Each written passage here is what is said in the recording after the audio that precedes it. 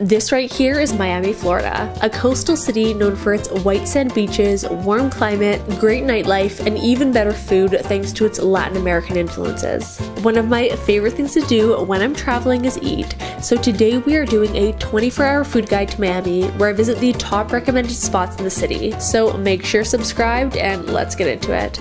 We are starting this food guide off with a place that I actually found on Instagram called the Bistro Cafe. They are definitely known for their super Instagrammable dishes, so we're gonna go inside and check it out. But we just got two very intense looking drinks that I'm excited to show you guys. I think for my main, I might have to get these churro pancakes, which look absolutely amazing. Something kind of funny too is she's like, don't look at the menu, just go look on our Instagram. It's way less confusing than the menu. So I picked the best looking thing and we're gonna try it out. Cocktails have arrived and they are very delicious. It's like a snack and a drink in one. Very messy though. Next we're gonna try Peter's drink. We got the mocha. Very chocolatey. It also came with a waffle on top.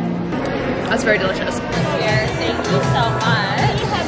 Oh my god. It's the moment of truth. I just poured all of the maple syrup on top. This is 5 pancakes stacked on top of each other.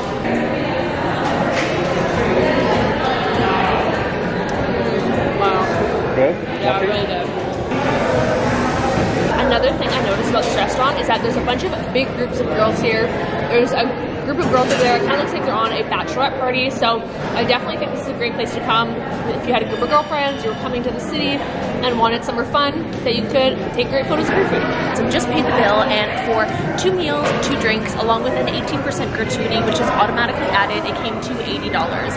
And I noticed actually a lot of places in Miami, they add gratuity automatically, which is kind of nice because it does take out the guesswork in tipping. I mean, I personally always tip 20%. I did used to be a server, so 20% is normally like the minimum I will do. But that being said, yeah, it is nice when it's included because then it's just easy, you have the full total, and not a cheap breakfast, but definitely a delicious one. On to the next place.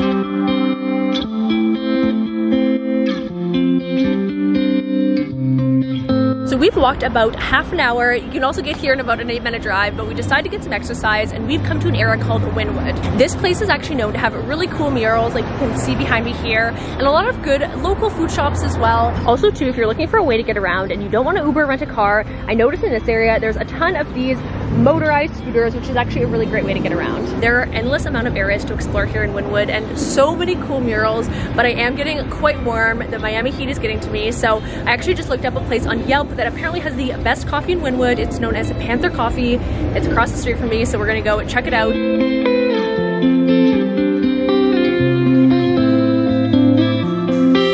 Got my iced vanilla latte with oat milk. Really good. The coffee has a really interesting flavor to it too. So I'm actually currently just sitting in their little outside area that looks like this.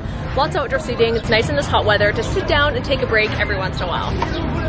So we are currently in line for a famous Cuban sandwich. You can't come here to Miami without getting one. There's a huge Cuban influence here in the city. And so there's actually a lineup outside. We're at Sandwich de Miami, which is always a good sign when there's a lineup. And I found this place off Google. People say it's the best Cuban sandwiches. We're gonna do the Cubano and then one of the iced Cuban coffees. 2 Cubans and order for pizza, cafecito, and a rosita. Yes, correct. It's gonna be 35. Thank you.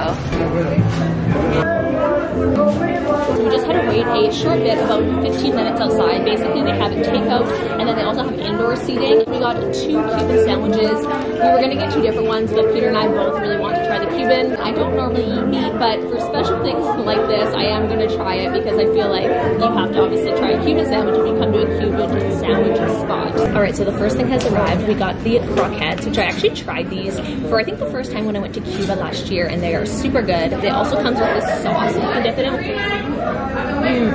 Wow. Really good. Next up, Cuban coffee. It also comes with caramel as well. That's so delicious. First thing, 10 out of 10. Second thing, 10 out of 10. Sandwiches, it just arrived.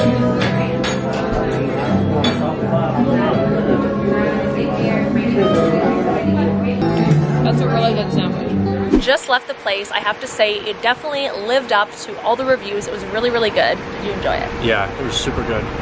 definitely worth checking out. Bit of a wait.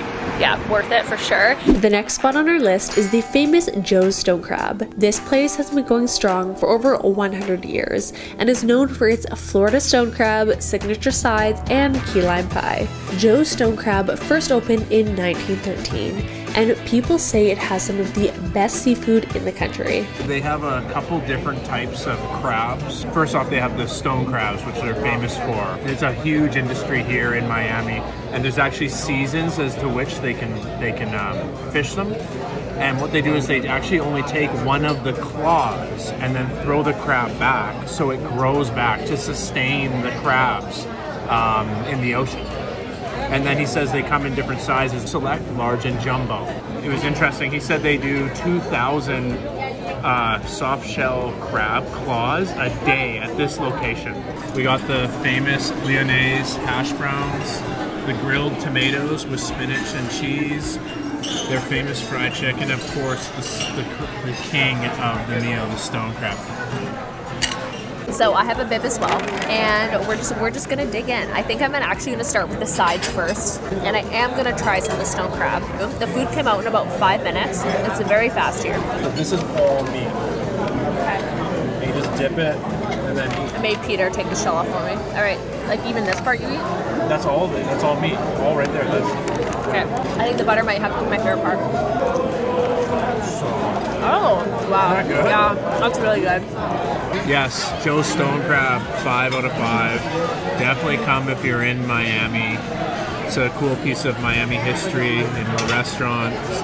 And yeah, met my expectations. Very good. And that right there is my 24-hour food guide to Miami. Comment down below some of your favorite spots you've tried in the city, and don't forget to subscribe, and I will see you in my next video. Bye! 'Cause the problem is I love you.